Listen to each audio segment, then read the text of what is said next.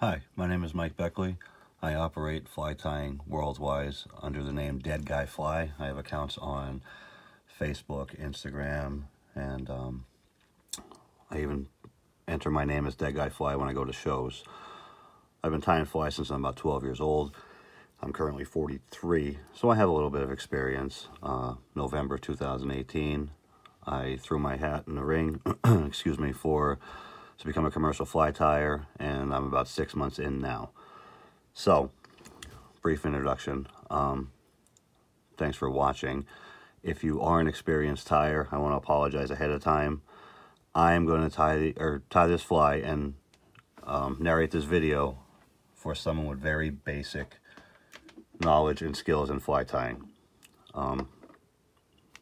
Maybe a little annoying for you guys, but there's a couple people that ask for lessons, and due to geographic locations and time restraints, I can't always get on site to help people out in person. So once I get the basic skills down, I figure this could be a tool not only for them, but it could help me promote my business, and it could help share with the fly tying community anything that I may or may not know, or hey, with the comment section, you guys could tell me on some things I need to brush up on myself.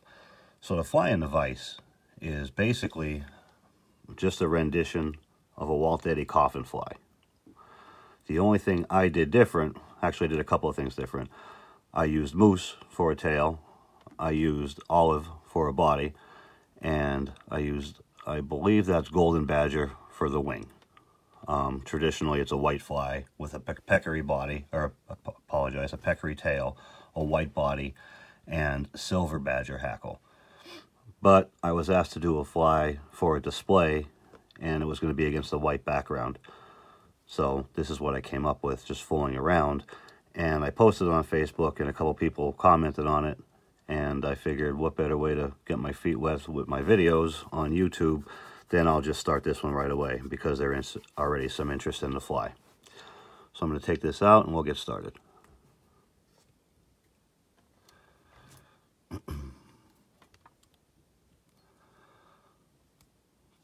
The hook I'm using is a size 10 TMC 5212. 1X fine, 2X long. It's a terrestrial or a hopper or a stonefly hook. However, due to the size of the green drakes, we want to go with a bigger fly, and we need that 1 and 2X to accommodate the size of this fly. So we're going to start our thread on.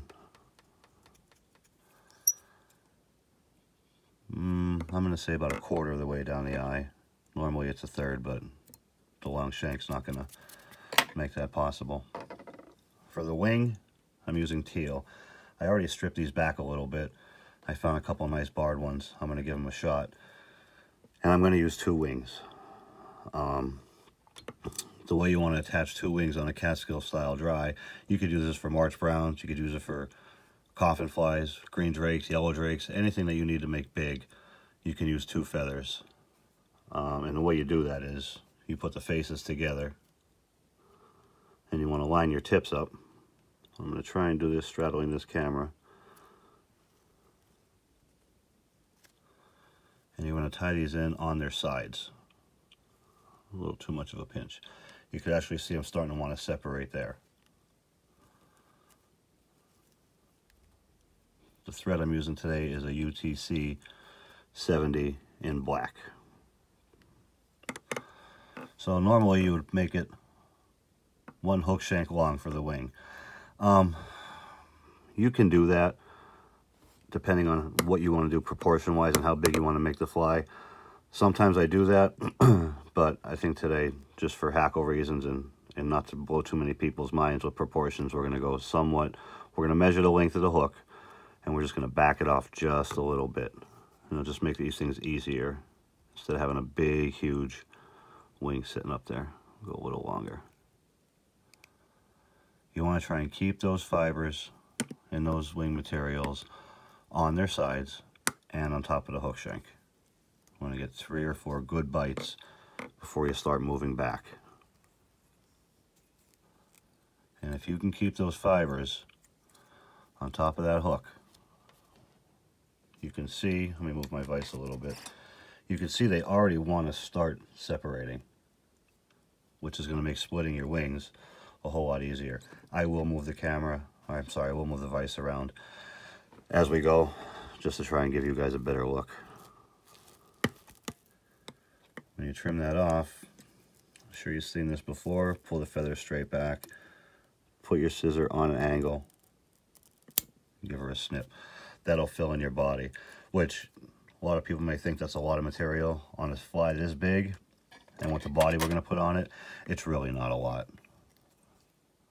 But, well, I'm still rolling on the hook. There's a lot of material on there. We'll straighten that out. And we'll wind that back.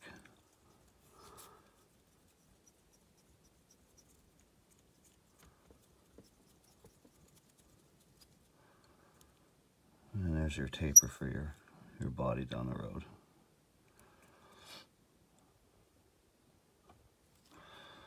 Stand these wings up. Just want to pull straight back. Want to advance your hook or your thread in front of the wing and build up a nice thread down. If you're using a flat thread such as UTC, don't be shy with that thread. We're not tying a sparse flick style fly. We're tying a big meaty green drake in the size 10. So don't be afraid to build that up. Down the road, I'll explain to you why I do that as well. And if you're a new tyer, thread control is probably the most important thing to learn. However, getting your materials to work and manipulate the way you need them is probably more important than thread control at this point in the game. So that stands up pretty good. Still leaning a little bit forward. We're going to still probably build that dam up a little bigger when we get to the hackle, and also the hackle will help hold that up. But you got a lot of material there. So what we're going to do is we're going to rotate our vise a little bit, if you're able to. Not all vices are able to do that. I'm on the Regal Pro staff. I love Regal vices, and fortunately for me, they turn, and they're really easy to work with. Come in, run some figure eights. Now, the reason I said keeping your material on top of your hook shank when you're tying that wing in is because it makes this splitting process so much easier. I'm going to build that dam up again. I'm going to go back through and check things out. So, being that you're not pulling materials from the side of the hook, from the bottom of the hook, everything kind of winds up really nice. It can keep your trimming almost down to nothing. A lot of people would put a scissor in there and trim that out now. I'm not going to do that. I am going to give it a couple of wraps, almost like I'm posting a parachute. I'll give it 3 loose wraps. I'll come around the back side, and I'll give that an anchor point. Then I'll come around the other side. 3 little wraps across the top of the hook shank, and I'll anchor that down. And those wings are standing up pretty nice. They're not going anywhere. We'll check it for being in the center of the hook and having a nice layout, and I think we're doing pretty good there. These are fishing flies, so you don't have to make them perfect.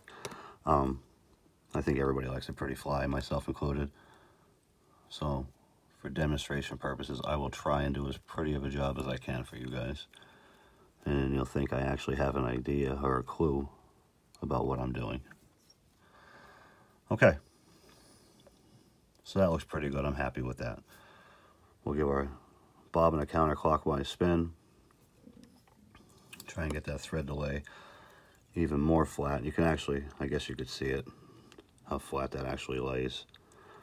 And we'll come back and we'll touch our turns, as the wise man Dave McPhail said.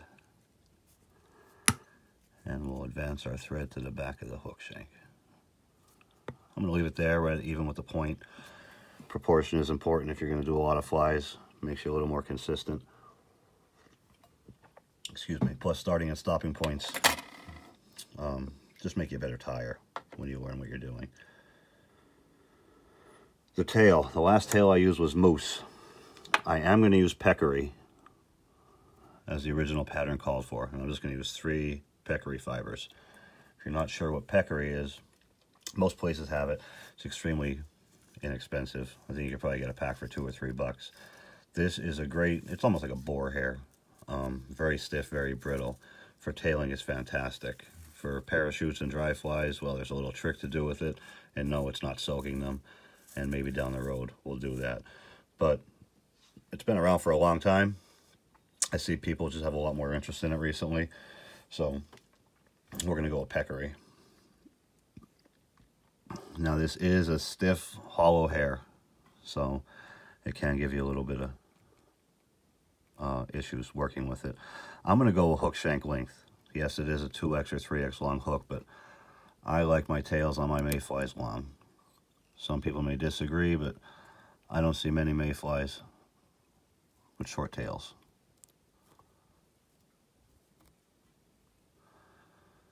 And I think that's pretty good. I'm going to make it just a little longer.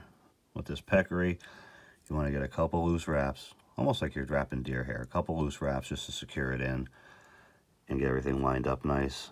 And as you come back, start cranking down a little bit.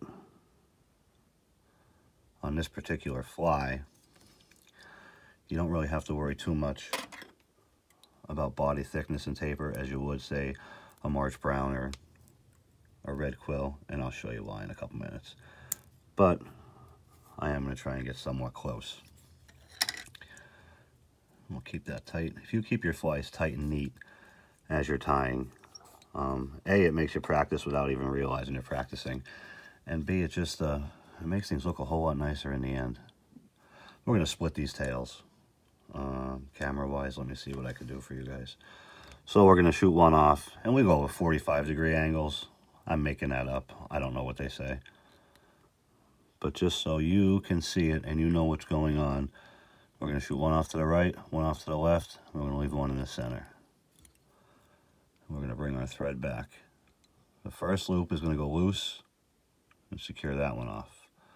Second one, and this is a pain, I'm going to come around the outside one, and that's going to want to cinch that middle fiber down. So then with your hands, just stand that up really quick and get a loose wrap of thread underneath there. Pull it tight, and they splay out really nice. You can come over with a loose wrap on top just for a little bit of guidance. And there, we're pretty good.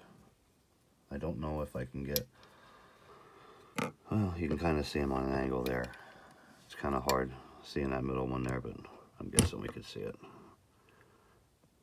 We'll zoom back out here.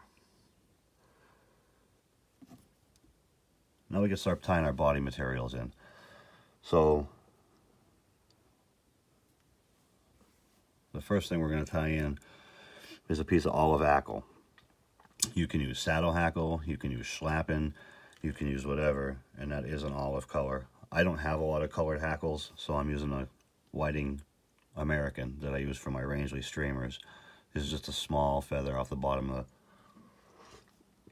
the, off the bottom of the cape.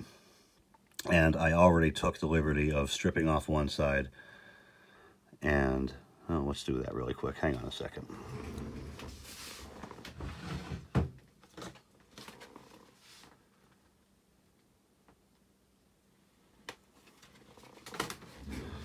Being that we're really only worried about one side of the fly, the top side, and this feather is really only going to be used to rib and define the segmentation. What you'll want to do, depending on what hand you tie with. I tie right-handed, so I'm going to pull the fibers off the right side of the hook, or the right side of the stem. You want to try and find something with a fairly skinny stem on it. And you're left with that. Being that that's going to get in the way when we're wrapping up our body, I have a pair of Dr. Slick big deer hair scissors. I just come in, and there's no rhyme or reason how short I go. We're going to go much shorter on that. So that's how I prepare that. Being that that's going to be the last thing we're going to wrap up our body, we want to tie that in first. And I already have one done, so I'm going to use that one. So you want to tie this in. Let me put my glasses back on. As you're tying a dry fly hackle, shoot it off on a little bit of an angle, get a good bite, and then leave a little space in there. What that's going to do is line up really nice when you do start to wind. It is going to be a little difficult to get it on there tight, and that's okay, and I'll show you why. Next thing we're going to use, just a piece of olive poly fluff, poly yarn. If you have something else, this is the thin stuff. This isn't exactly the stuff for winging parachutes. You can use it for that. On smaller ones, you'll need to double, triple, quadruple it up. But this is all I'm going to use. Walt Daddy on the original one used white, and he used the white hackle. So regular coffin fly, really same exact thing. I just put a different color variation on it, which is great because the profile is fantastic. It's a proven fly. It's a Catskills traditional fly tied by a legend. So if you have yellow drakes, if you have green drakes, if you have gray drakes, you can use this fly for many different species or mayfly imitations. Just change your colors up however you need it. It's kind of like a one fly does it all. And it's, you know, it's traditional and it's cool. So go Catskills. No, I lost my poly fluff. Okay, so I just cut off way too much. I have about a 10-inch piece here. I do wet it because it's just easier to handle. I'll tie it in right on top of the hook shank. And I'll look really close, and I'll try and get it back as far as I can to where the thread stopped or started on that tail fiber.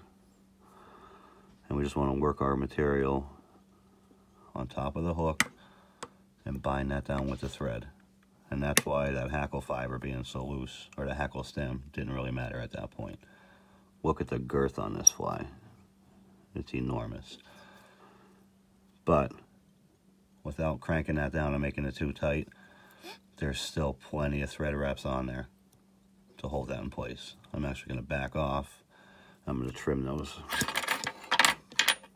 And then I'll continue forward.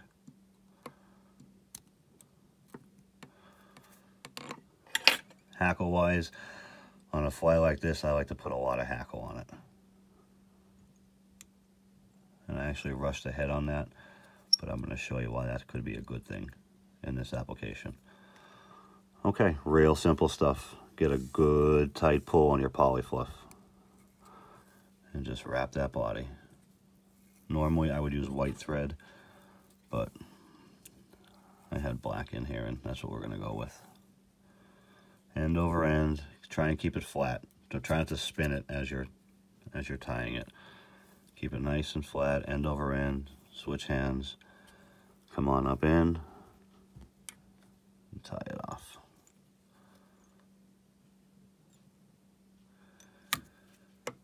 Even though I tried to make the body look really nice and slim tapered, the sheen on this material is going to show every imperfection. Could I work on it if it was a display fly? Well, sure, but that's not what we're doing here. I'm just going to come in and we're going to cut that off.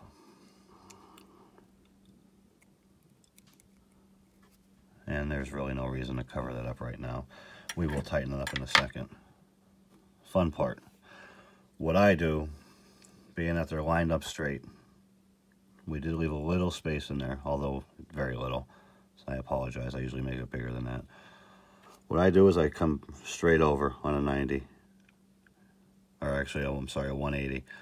Make sure it's standing straight up, but come over, and that puts a nice kink in that hackle stem. It's a thick hackle. You're not going to break it. I mean, I won't go reefing on it. And come up, and this is really up to you. You want wide segmentation? Go for it. I like to leave about a 1/16 of an inch, but then I had the opportunity to see one of Walt's flies that he tied in the 70s. And wow, his were really close together and they were really short to the body. So I only saw one. I didn't know him personally, or I didn't inquire if that was a norm. I will in the future. And just run that right up. This feather's a little short, so I may actually have to go back and rewrap that. Let's see if I can get a pair of pliers on there and make it work.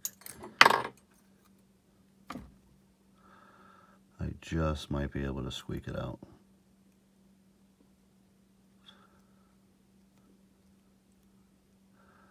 And I got my fat thumb skin in there too. Okay, let's just do that over. Okay, here we go. And we're going to space it out just a little more this time, just so I can make sure I get it going. If you want to, you can make this top saddle or this top feather any color you want for segmentation reasons.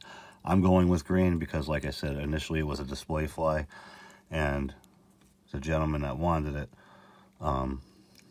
to really pop on a black background or a white background. So even when I put lighter colors on it, it just didn't have that pop that he was looking for. So I went with green. I can tell you when I tie a yellow drake, I'm going to use a wood duck feather,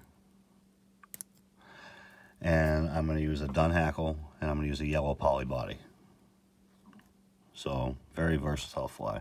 And the green drake's on my stream, which if it was daylight out, I'd even zoom down on it for you. It's really close to my house. A lot of sand came in with the storms the last couple of years, and we get a really prolific yellow drake hatch here, so I can't wait to tie some up. I did rush the head there a little bit. Now, you're probably thinking to yourself, well, let's do this. Let's trim this. And I just come straight across.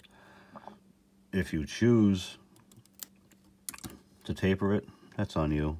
Whatever you prefer, whatever suits your looks and your needs. I don't have a whole lot of these under my belt, so maybe as I go and get a little more competition time, I'll try and do something a little different just to set them off a little bit. And this is kind of tedious. I know for video reasons, it's probably like watching paint dry, but we're gonna do it. And you know, if you don't want to see it, you're probably already turned it off by now.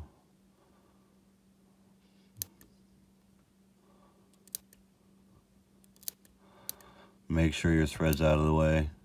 I didn't, and that's what made me look at the last second there. They're not going to be perfect.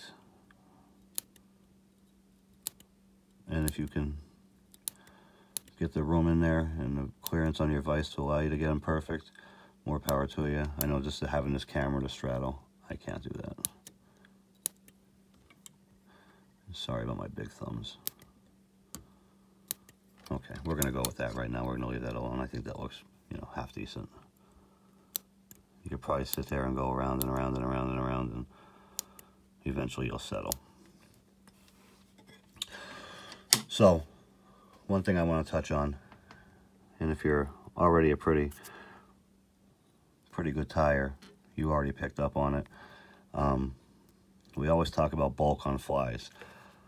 Normally, I would never leave that much material behind my wing to attach my hackle to. That's almost as thick as the body, and it's running downhill. It's huge. It's a huge no-no 9 times out of 10. The reason I did it on this fly was because it is a size 10. It is so long, and if you don't have capes and you have a lot of saddles like I do, good luck finding saddles long enough to cover that fly. So what I found out was I have a wing that's pretty high. It's not overpowering or too big. If I build that up just a little bit, that hackle rides higher, and guess what? It makes me look like I have at least a half an idea what I'm doing. And I also do that on the front of the hook. Now, this was a short piece of, this is Golden Badger whiting. I think this is the Herbert line. So I was really lucky to find one this long. If this hackle doesn't work on this fly, I have backup.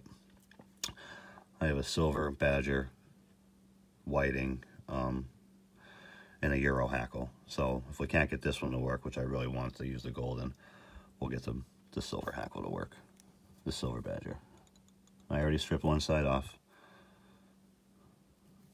I have a habit of doing that on all my flies. Kind of a waste of money, but I just think it looks nicer. You'll come in, and being that I have so much bulk behind my wing already, I'm not going to go crazy. Cover my stem up. I'm going to flip my wing around. I'm going to do the same in the front. What that does is it builds bulk in the front. 3 reasons I do that. One, if you've seen any of my live videos, if you leave a small bed of thread, look at that scissor. If you leave a small bed of thread and it has a taper, actually it would be like this. What do you think your hackle is going to do as you wrap that? It's going to run downhill, and it's going to start shooting off in all different angles, and it's going to look like crap. And you're not going to be happy, and you're not going to be proud of your work, and it's going to frustrate the hell out of you. So when you build that head up, you straighten it out, and guess what? It's just like when you're wrapping a parachute post. You want it even. You want it nice. You want it smooth.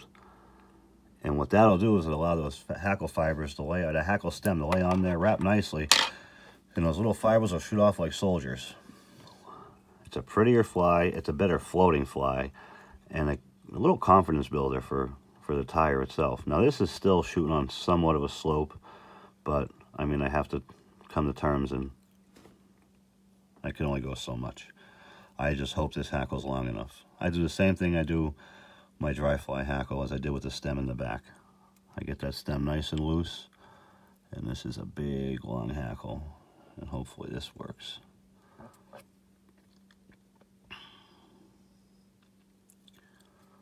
Just going to touch turns, try and keep it nice and tight in there.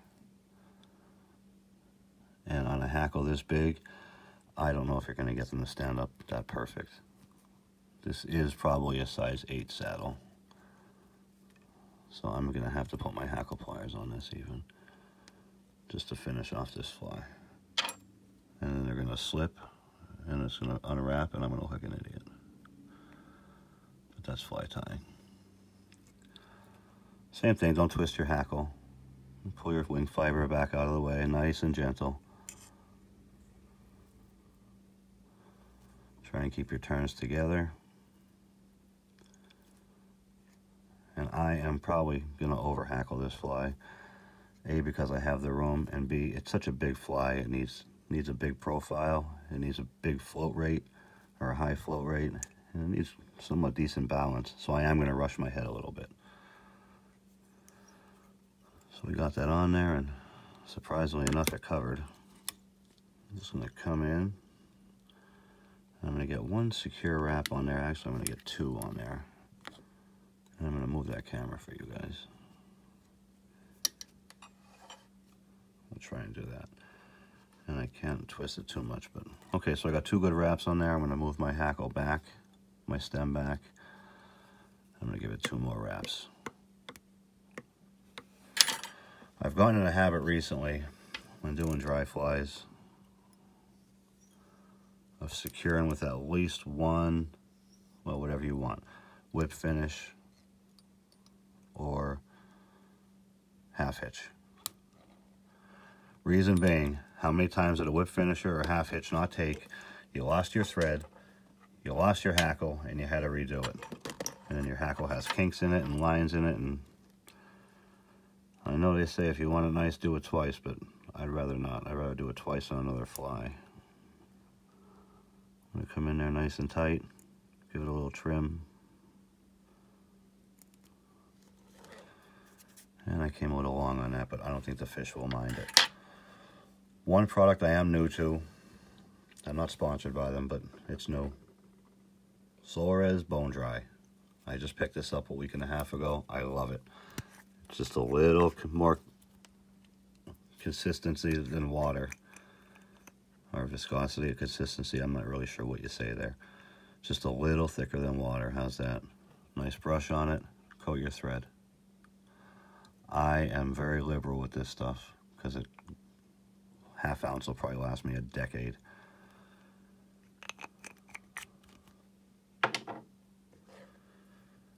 I'll get a couple wraps on there with my half hitch, or I'm sorry, I keep on saying half hitch, with my whip finisher. We'll go with a 3 count, I guess. 1, 2, 3. We'll pull that off. We'll give that a tug.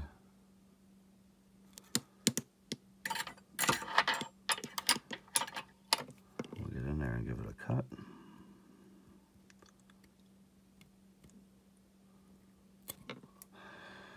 For any of you that have never tied straddling a camera, I dare you to try it. It really sucks.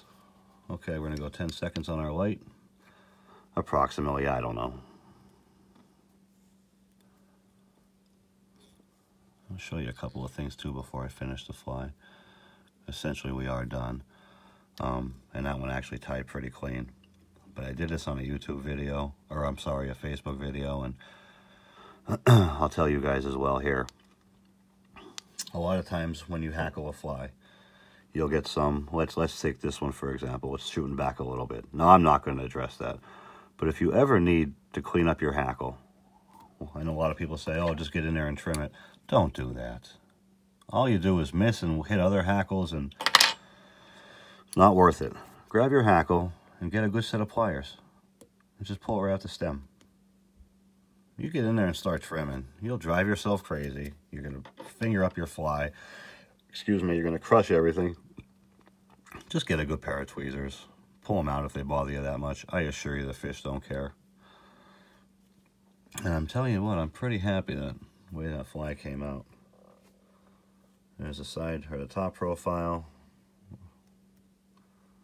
I guess I could have probably peeled back a little more there, but we're going to leave that alone. We'll come right around. We move the camera. There's your tails. A couple of times throughout the video, I adjusted the tails. So when you shoot them out there on that angle, they don't stick out there. Eventually, every material that we use has memory. You can glue it down, you can lash it down, but eventually it will return. And, you know, now I'm squeezing it together and it's still flaring out. So that little bit of securing that we did, listen, even a tailing loop that's coming 100 miles an hour isn't going to make those hackles or those table fibers come together. So, I hope you like my video. It's my first for YouTube. If you do, you can give me a like, you can give me a share, you can give me a comment, and I'll tell you what, I'm a rookie and you can't hurt my feelings. So if there's any suggestions, feel free to fire them at me. Once again, thanks for watching. I apologize it was a 33-minute video on a dry fly, but I hope that someday it helps somebody out. Everybody have a good night, and I'll see you around. Thank you.